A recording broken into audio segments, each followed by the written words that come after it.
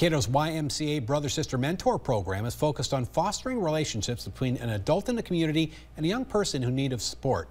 Sophia Jernander spoke to the YMCA about why this program is so important to them and how they use it to give back to the community.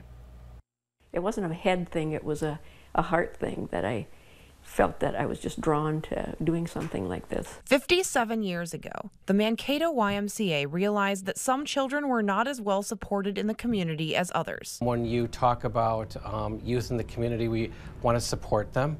Not everybody has the same kinds of opportunities as others. The solution was the Brother-Sister Mentor Program, which pairs a child with an adult they can turn to for support. The program has 3 separate areas: a community-based program, a school-based program, and a pen pal program. In 2016, the YMCA decided to reward some of those mentors for their work, which resulted in the Guiding Light Award.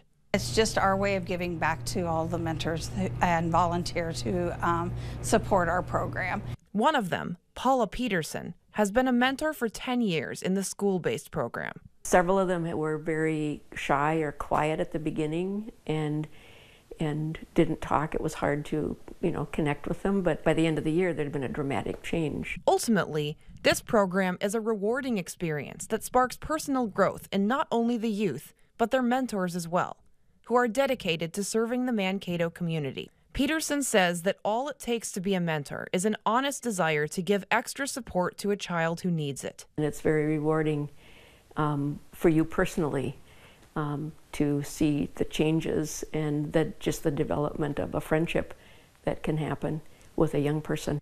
In Mankato, Sophia Jernander, KEYC News Now.